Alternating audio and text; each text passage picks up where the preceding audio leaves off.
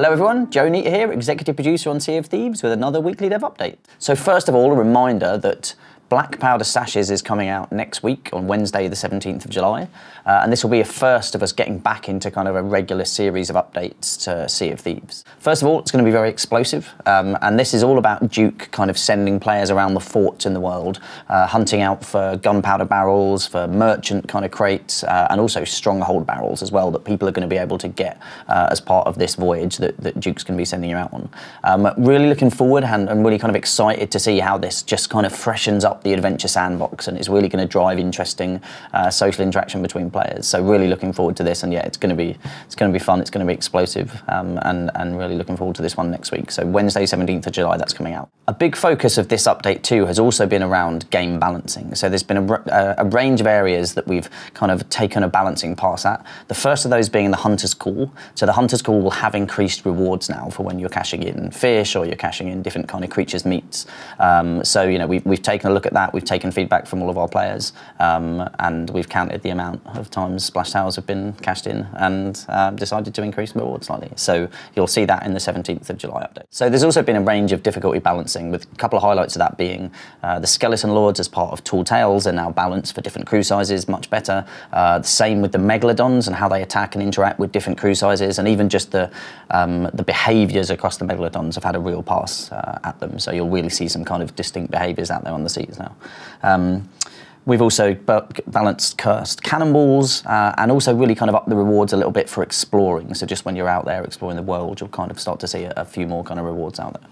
So that's just a very high level kind of overview of some of the balancing, but there's been a big focus on this across kind of all of the games. So I think we'll see just a real change in just how the game feels in terms of balance across a wide range of areas. Obviously we'll go through this in the build notes themselves when we release the update next week, but that's just a kind of high level taster of what's to come in this. So it was really cool for us to be able to attend Guardian Con last week and to hold another arena competition in the Battle for Orlando.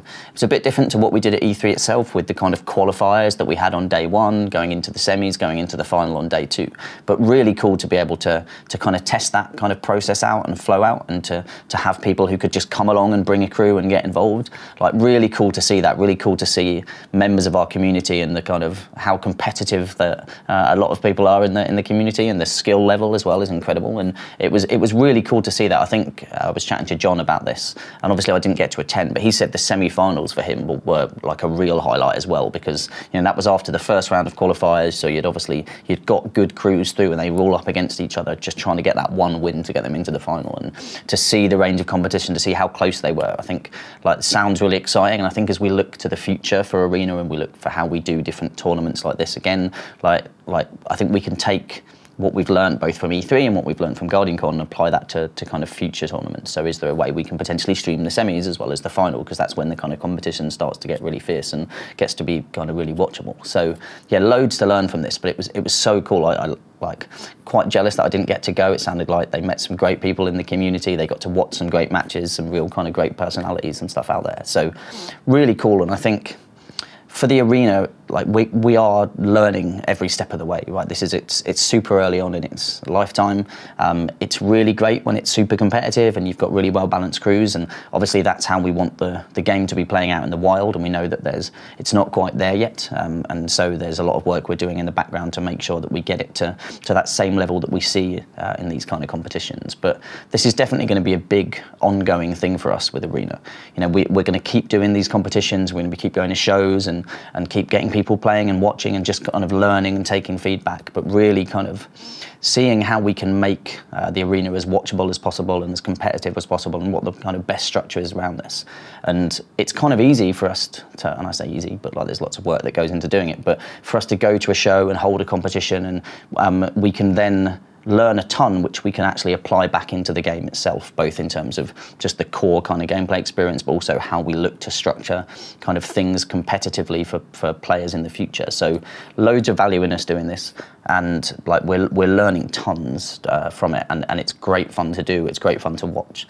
So you're going to see more of this as we go forward with the arena, and you'll see the kind of fruit of that feedback into the game itself. So you know, there's these two strands definitely for arena. One is iterating on the gameplay experience everybody gets to play at home, but the other is also continuing to kind of hold these competitive events and tournaments and stuff, and learn as much as we can from that, and really try and drive the kind of watchability of the game upwards with it.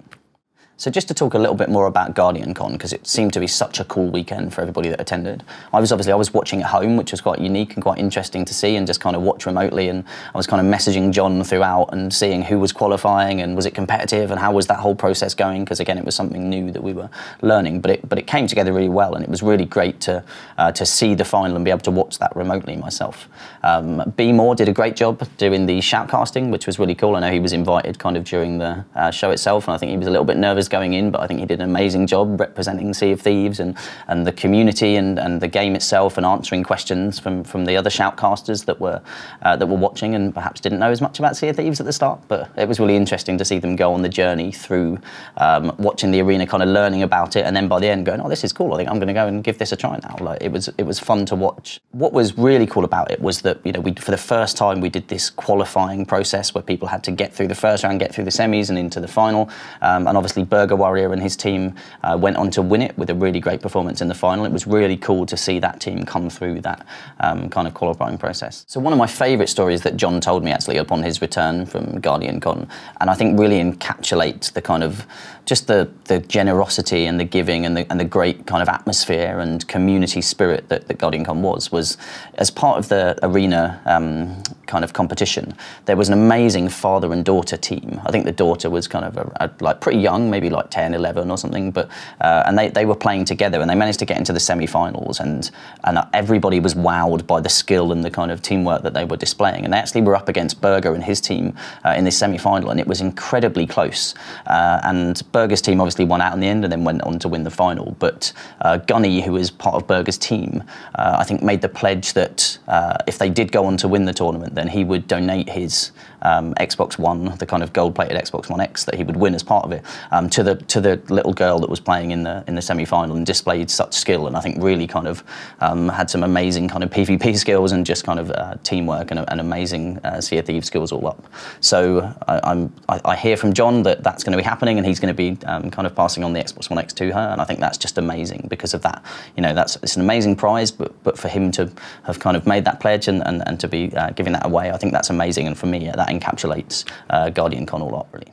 Not only was it great to be a part of GuardianCon for the first time and for us to be able to show up and have the arena playable, but to be a part of just that amazing fundraising drive for St Jude's, and to be, I think it was during our live stream was the moment that it ticked over kind of $4 million that they'd raised for St Jude's as part of GuardianCon was incredible.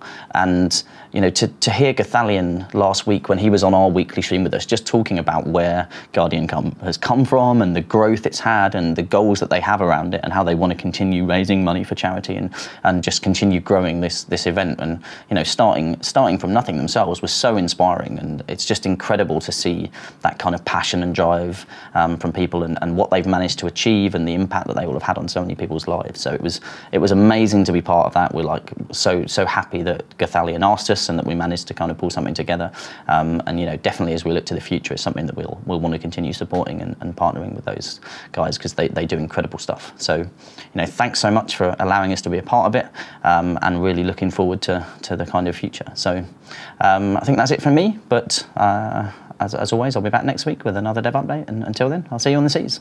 Cheers.